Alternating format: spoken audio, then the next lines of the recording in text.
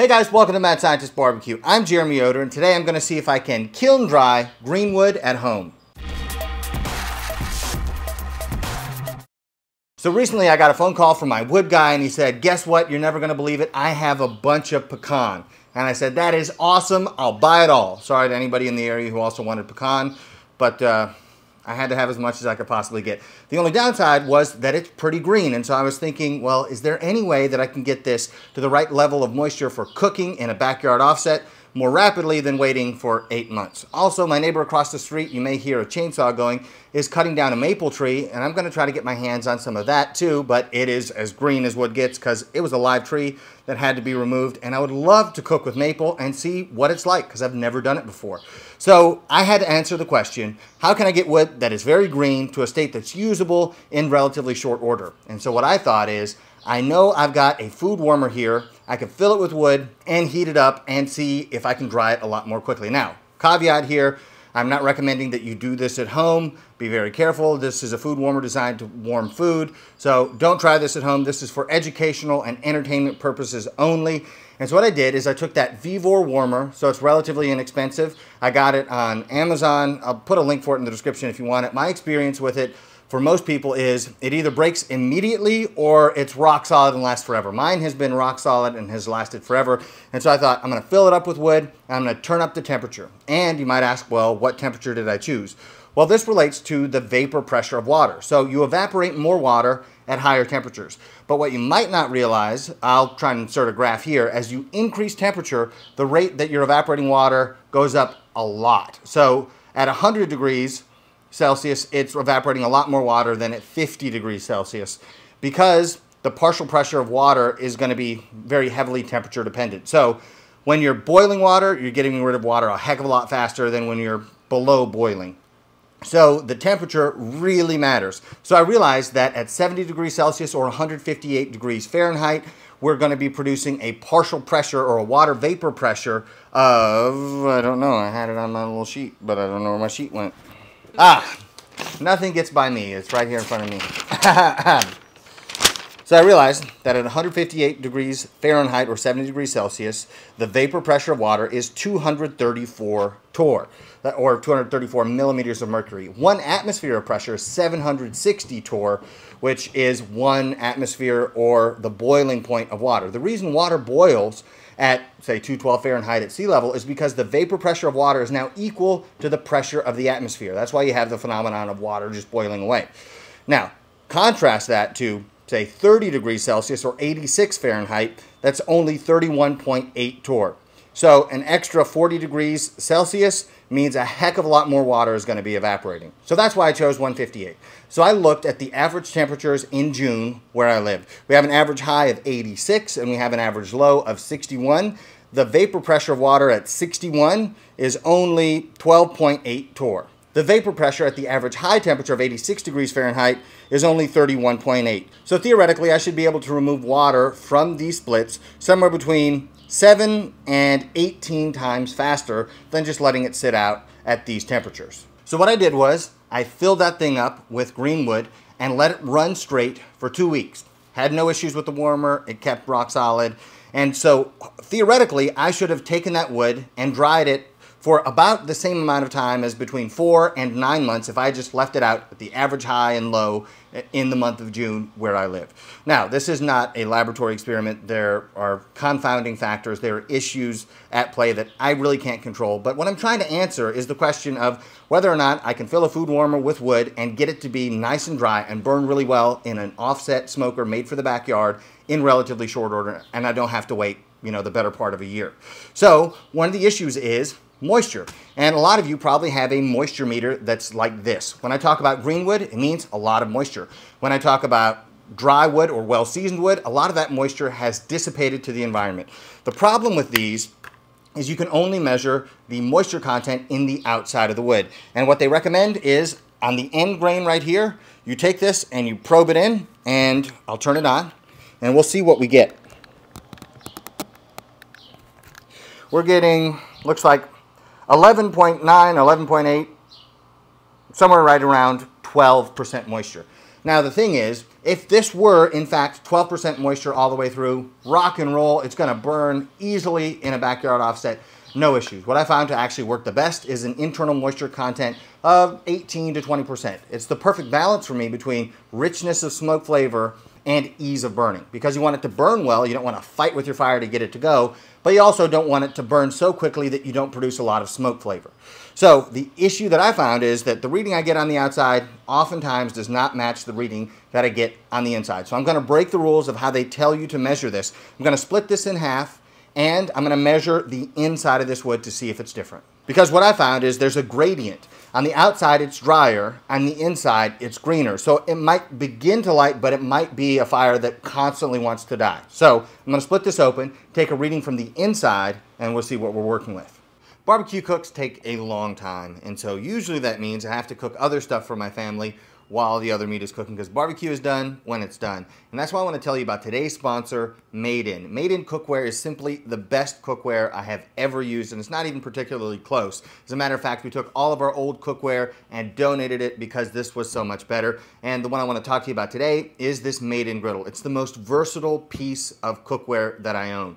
There's a reason why Made In cookware is used in over 2,000 restaurants. It's used in 3 Michelin-starred kitchens, and it's got over 100,000 five-star reviews. And that's a lot of reviews and a lot of happy customers. I know that I'm one. And this griddle is simply the best steak searing tool I have ever used. It's great for burgers. You can use it for eggs.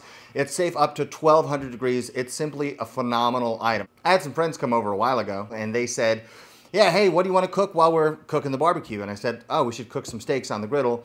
And I said, you guys go for it. And so on this very burner, on this very griddle, they cooked some steaks. And afterward, they said, that's the best crust I've ever gotten on any steak. We've probably all had the experience of trying to grill a steak. It doesn't really work as well. But the conductive heat that you get from this carbon steel griddle that comes pre-seasoned and is non-stick already can't be beat by any other means. And Made In actually makes a kit to go along with this griddle. I am a humongous fan of this scraper. I have gone through so many scrapers that break or bend. This is made out of thick steel. The steel goes all the way to the end of the handle. It's got rivets here to hold it in place. And one of the coolest things about this is that this edge right here, where it's on an angle, perfectly matches this griddle. So when it comes time to clean this thing, this is the tool. Also, there's a burger press and some other items. I use this thing all the time. I highly recommend it. If you guys are interested in Made In products, specifically this griddle, and you want to save, you can click on the link in my description.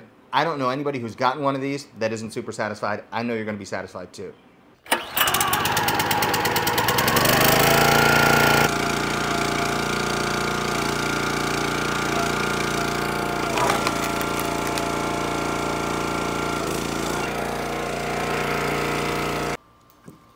You. Some weird grub. All right, it says not to do this. Caveat, says not to do this. But I'm gonna check the moisture content in the middle of this split and see if it's different.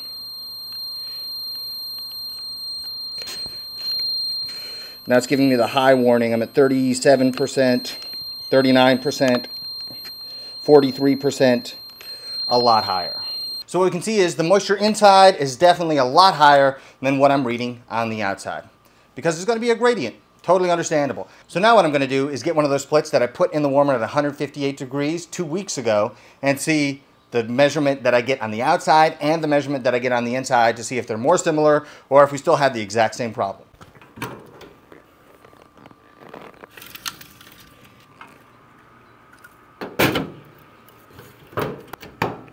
I got 2 of the big pieces out of there. I'm going to go split these. We're going to do the exact same thing.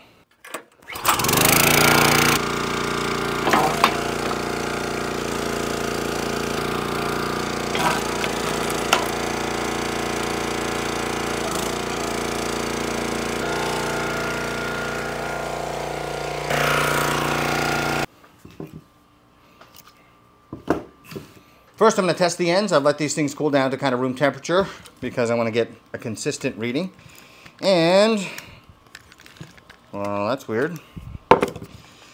Let's try this end. Yeah, I'm not even getting a reading. Apparently, I would take that as 0, but nothing. Okay? So, let me try it on this one too, see if it's just a fluke. and nothing. Okay. Well, let's see if we do the center, if it gives us a reading. All right, big money, no whammies, stop.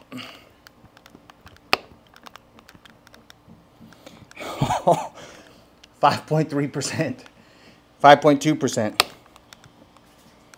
Okay, so the outside is sub 5%, the inside is 5.2%. So what that tells me is 2 weeks is basically kiln dried. Maybe a week, maybe 5 days would be just about right. So yeah, this is right around 5%, 5.1. All right, let me check the other split and see how this works. This one was even bigger. Oh, this one is 18.8%. Try another spot here. Come on, get in there. This is 19.5%. So some of it is really dry. This is 19.2. So it seems like it's worked. This one is really, really dry. This one was the biggest piece I put in there, and it's right at 19%, which to me is absolutely perfect. So we got somewhere between a little too dry and exactly right. And so what I have to do is build a fire with, oh, sorry. We don't need that beep. That was my fault. Usually it's the lawnmowers and the construction behind us and the chainsaw, but that one was my fault. So what I need to do is build a fire with each of these. First, I need to see how easily do they each light. Then secondly, I need to see what temperature of coal bed do they produce. Because what I've found is that wood that is really, really dry produces a raging hot coal bed. And then wood that's fairly green doesn't produce very many coals, and the coal bed isn't nearly as hot. So to do that testing, I have my handy dandy infrared thermometer. It goes up to about 3,000 degrees Fahrenheit or 1,600 degrees Celsius. And so I'm gonna build a fire. I'm gonna start with one lighter cube and see if they light. And then I'm gonna measure the temperature of the coal beds to see if this really works or if it just theoretically works. Because a lot of times theory and practice are very different. I'm gonna wipe my face off and start all over again. So I thought of a number of different ways to do this, but I realized I have to have the same smoker in the same configuration and the same process. So the damper is going to be set exactly the same. The door to the firebox will be set exactly the same. And I'm going to measure the peak temperature that we achieve in the cook chamber. And I'm going to measure the coal bed temperature. And I thought about weighing out an equal weight of wood. But then I thought, well, that's not really apples to apples because this wood is noticeably lighter than the wood that hasn't been put in the warmer. So I'm going to choose exactly 9 pieces of the wood that has not been dried and then 9 pieces of the warmer dried wood that are as close to the same size as I can manage, and we're going to see what the differences are. First up is the warmer dried wood that I've allowed to cool to room temperature. And we're going to use 3 on the bottom, the next layer of 3 that are going to run perpendicular, and then 3 more on top that are going to run the same way as these 3 on the bottom. I'm going to try to light this with 1 lighter cube.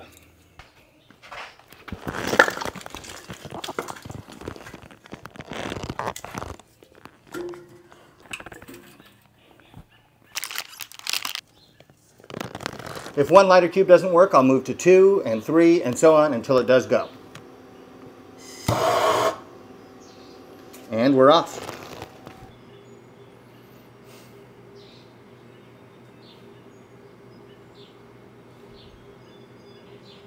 So 12 minutes later, you can see we have a raging inferno right here. The temperature in the cook chamber is 550 degrees. Actually, it's a little bit over that, and 550 is as high as that thermometer goes. So we have a little bit of limited information. We're going to let this burn out into coals and then measure the temperature of that coal bed. And then we're going to repeat this process for the naturally seasoning wood. All right, we're down to coals, so I'm gonna break them up, and then I'm gonna show you guys the max temperature I see with this infrared thermometer. Let's get some initial readings. Right there, 1705. It's so hot. Before breaking them up, the highest temperature I saw was 1705. The highest one I could consistently get was 1688. Let's break them up and see what happens. Front row.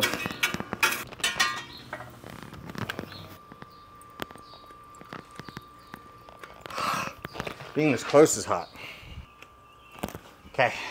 All right, after breaking them up, 1616.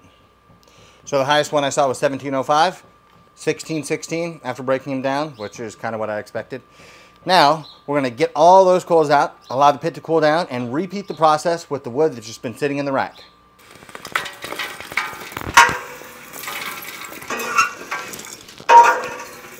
And just for reference, the temperature I was getting on the outside of the firebox was 768 degrees. So, really warm.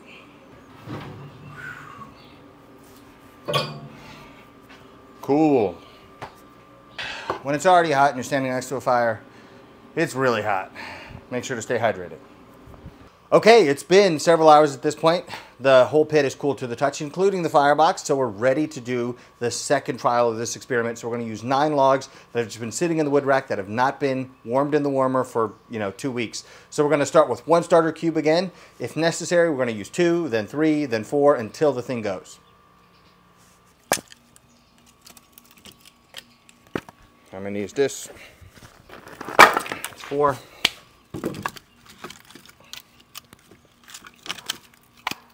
5. We're so close.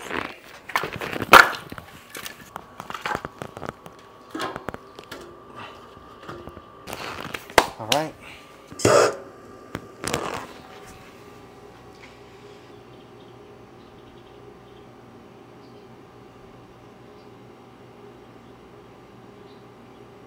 Taking significantly longer so far. We're going to see if it actually lights. I have a gut feeling we're probably going to have to get to 3 or 4 starter cubes.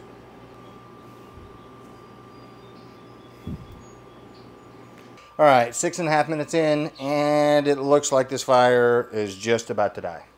So we haven't lit the logs yet. Let's go to 2. 2 lighter cubes.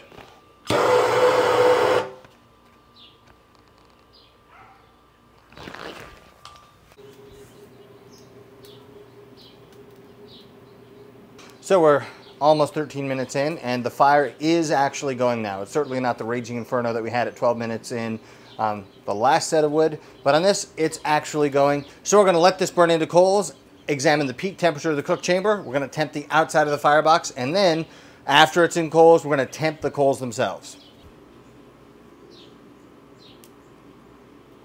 About 35 minutes in, and you guys can see that some of this wood has burned into coals and some of it's not really burning. One of the things that I've seen over the course of this stuff burning down is water coming out of the ends of some of those splits. So you see water kind of bubbling out of the end. There's definitely a lot more water in here. We've already reached a peak cook chamber temperature of about 355 degrees. It's down now to 340, and a peak temperature of the firebox exterior at 505 degrees. So significantly cooler on both counts than with the dried wood. So this can work to your advantage if you have an insulated firebox and that efficiency helps burn the wood through. But if I just leave it like this, we're going to have whole pieces of wood that are going to be unburned at the end of this. So at this point, I'm going to consolidate the fire and try to get all this wood burned through. And then when it burns all down into coals, we're going to get a temperature of the coal bed. Now, another thing that's important for you guys to know is the drier wood will catch easily and be more easily usable for steady state cooking. With the wood this green, you need a big fire for it to actually burn. If it doesn't have a big fire, it's going to smolder, it's going to go out. I've used some of this wood and it tends to go out. So if you start to close the door down and try to get your temps dialed in, you have a dead fire. So it's to your advantage to have wood that is 18 to 20% moisture like the wood we're using here. So one of the things that we have with this greener wood is that some of it's burned into coals and some of it is still smoldering away. It's not really wanting to coal up because there's too much water inside that wood to really turn into coals. So I could wait until everything is burned into coals, but then most of the coals would be burned through and we wouldn't really get an accurate temperature, which is one of the issues you run into when burning green wood. So first, I'm going to get a temperature. I'm going to break up the coals as much as I can, let them get a little bit of oxygen for a second, then get a temperature again, and then we'll wrap up. All right, let's see what I can get here. 1317, 1241, try to get in there where it's real hot.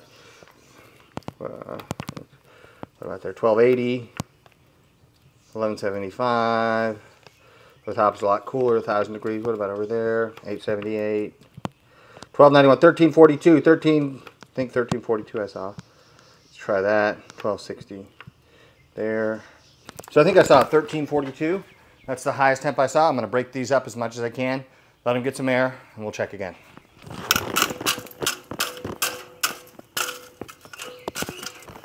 As you guys can see, we still have stuff that's, even though I try to put this directly over the fire, it's not turning into coals. It's just too green. This was one of the ones that was puking out water for, you know, the first 30 minutes.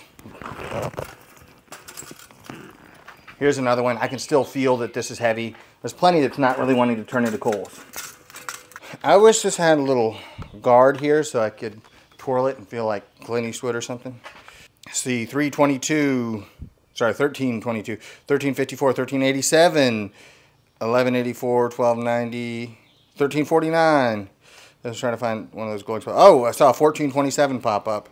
So mostly between 1200 and 1400 degrees. Significantly cooler than the previous one. And just subjectively, I'm not, you know, a finely tuned instrument here, but I could barely stand to be by the firebox earlier. With this fire, it's warm, but I can put my hand right here and it's not going to burn.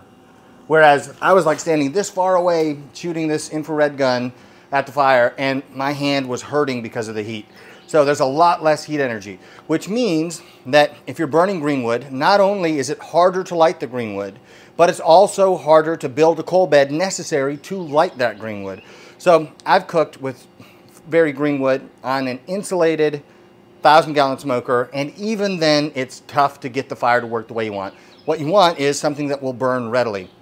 The issue with kiln-dried wood is a lot of times it can be a runaway fire, but if you reel it in, it does what you want.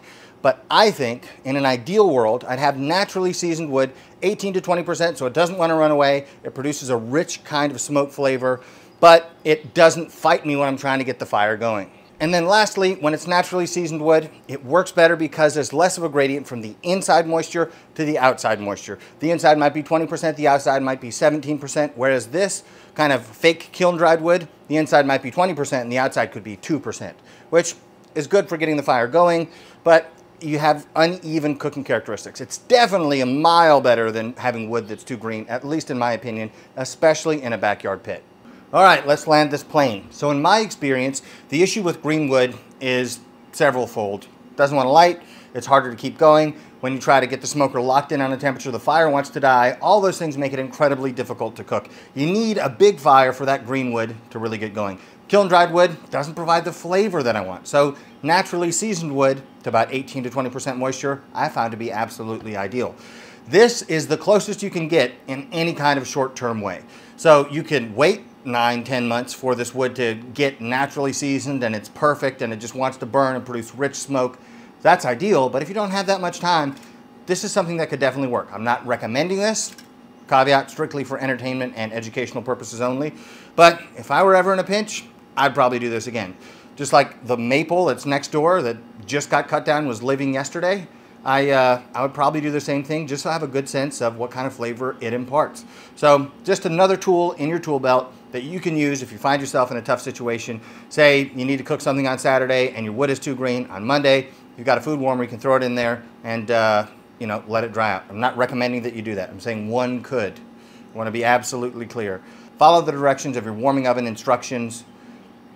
Strictly educational entertainment. But hopefully that's one more tool in your tool belt, a little bit of knowledge that should help you out in future cooks. If you guys enjoyed this video, hit the like button and subscribe to the channel. And don't forget to follow me on Facebook, on Instagram, on Patreon, all those places at Mad Scientist BBQ. I hope you guys enjoyed it. I'll see you next time.